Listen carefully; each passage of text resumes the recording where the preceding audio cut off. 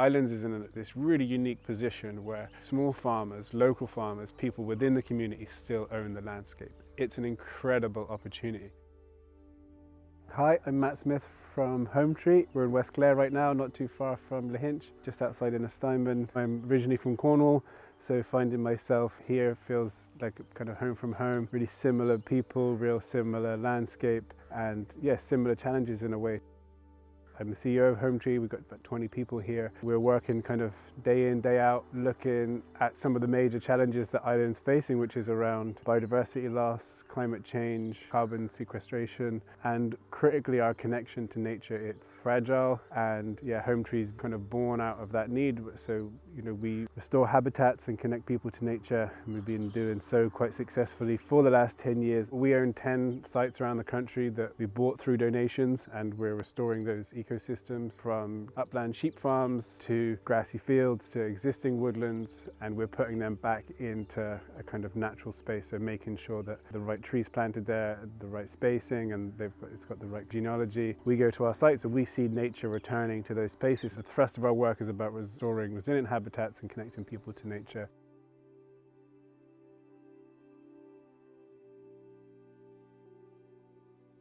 We're in a pretty tragic place ecologically. Ireland 100 years ago had about less than 1% total woodland cover. The ecosystems that they're kind of holding on to by a hair's breadth are really precious. The flora and fauna that are there, but also the kind of network of the wood wide web, the mycelium and the bacteria, the fungi. Like now about 11% of Ireland is covered in the Sika spruce plantations. It's really critical we protect what is remaining and expand and support the regeneration of that similar ecosystem. There's less than 1% of those original woodlands remaining, and only 2% of Ireland is covered in native woodlands. How could we blend native woodlands with an ecosystem of the tree farms, the timber that we need, and how can we meet some of our targets with Europe?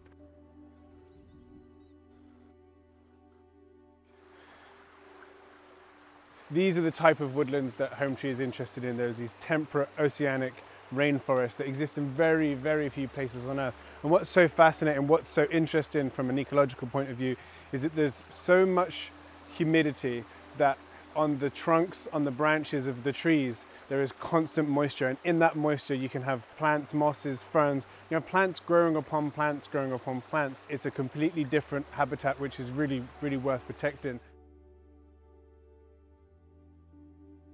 Islands is in this really unique position where small farmers, local farmers, people within the community still own the landscape. 80% of Ireland, 134,000 farmers own farms of an average farm size of 32 hectares. It's an incredible opportunity. With that, there's a bunch of upsides to it. We get to keep farmers in the landscape, native landowners in the landscape. They send their kids to the local school. They work in the local industry.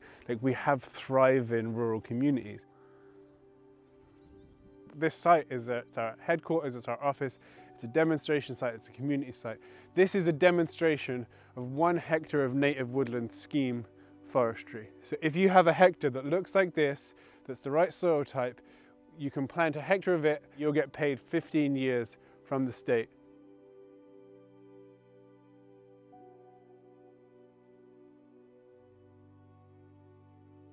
It is important that there is another actor in the space. We've been filling that void. Our seeds are collected from the wildest of places because we're not looking at it from a profit point of view. Jeremy, our seed collector, he'll be up collecting mountain species that commercial seed collectors just wouldn't be viable for them to go and do. All of our trees are grown on organic nursery. There's 15,000 trees in this polytunnel. You're never going to breathe fresher air. It's pretty special.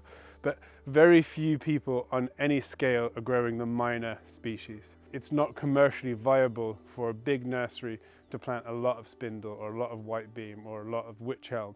Wych elm, for instance, it drops all of its seeds on one day. If you don't collect those seeds and sow them in a fertile bed on the same day, they won't propagate. So you can imagine a commercial nursery doesn't do that because they're not going every day to see if that wych elm seeds have dropped that one day. We've got some pretty big ambitions in the next decade. Our targets are 60,000 acres in 10 years of land supported through us. So it's some of our own land, these hubs just like this along the western seaboard, and supporting current landowners, adding tree systems, accessing finance to add nature to their farms, to look after biodiversity. We've experienced a lot of growth, and rightly so, because it's a space that needs a lot of attention.